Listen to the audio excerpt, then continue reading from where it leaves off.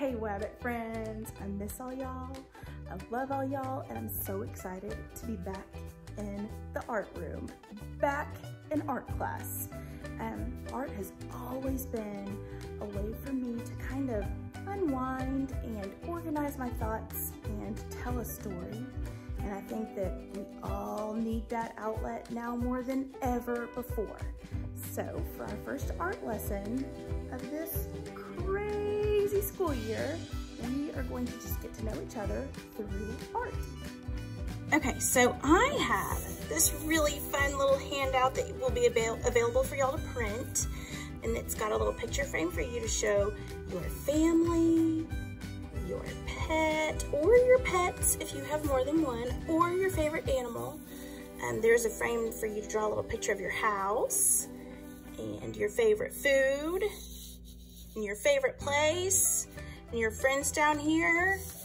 And here in this corner, you can draw anything that makes you happy. But in the middle, this is me. So this picture frame right here in the middle, I want you to draw a picture of yourself here. And I know for me, sometimes it is hard to know how to get started. So I'm just gonna kind of walk you through how I draw a picture of myself, and maybe it'll kind of help you. I always, when I'm drawing a picture of a person, a portrait is a picture of a person. Whenever I'm drawing a portrait, I like to start with a U, the letter U, right? Then I'm gonna make a couple of lines right there. That's gonna be my neck. And a curved line for the collar of my shirt.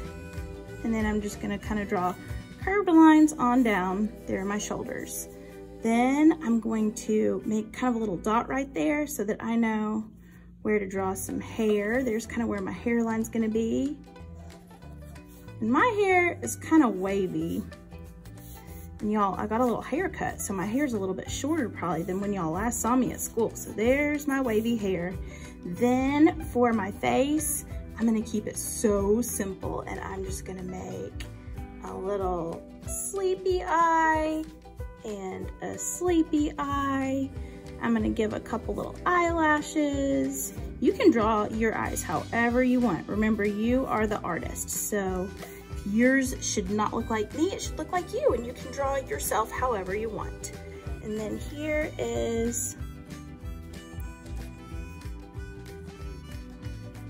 Miss V's big ol' smile, even though you can't see it under a mask usually. Now I have to wear a mask everywhere. There's my smile. So that's just kind of how I get started drawing a portrait. You do yours however you want.